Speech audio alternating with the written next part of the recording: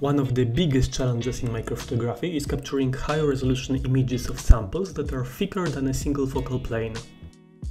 To solve this problem, we use photostacking technique that involves capturing multiple images of the same sample at different focal planes and then combining them to create a single image that is in focus from front to back.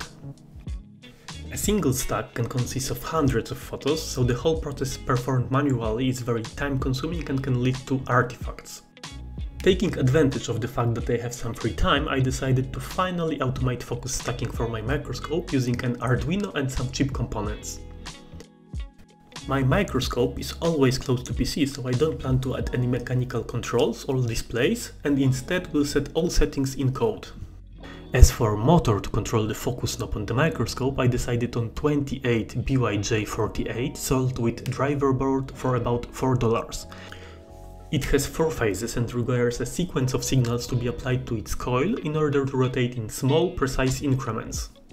What is most important for me, it can work with 5 volts and it is supported by Stepper H Arduino library out of the box.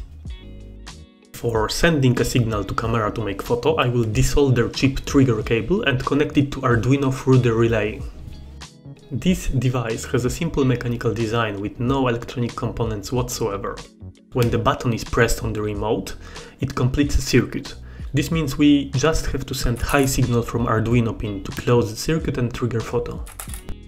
Last but not least, I will use this small RGB LED ring that will let me control light intensity and tint with Adafruit NeoPixel library. Code I wrote is quite simple, as it only runs a loop during which it changes focus knob on the microscope to the new position, triggers photo and waits set time for the exposure. And this is how I plan to wire this system. Everything will be powered from a 5-volt power supply, but I want to keep Arduino connected to PC to tweak capture setting and output progress through status monitor. Now that I have all components ready, let's build this thing.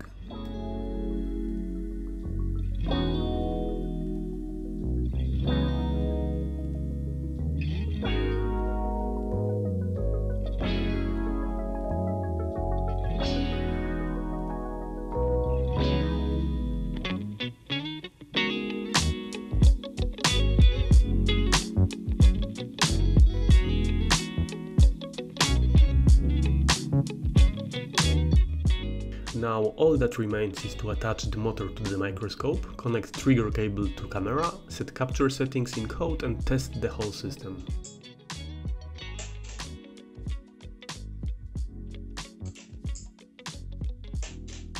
As intended, the system makes constant changes to focal plane, is highly configurable and can be left alone for full capture duration.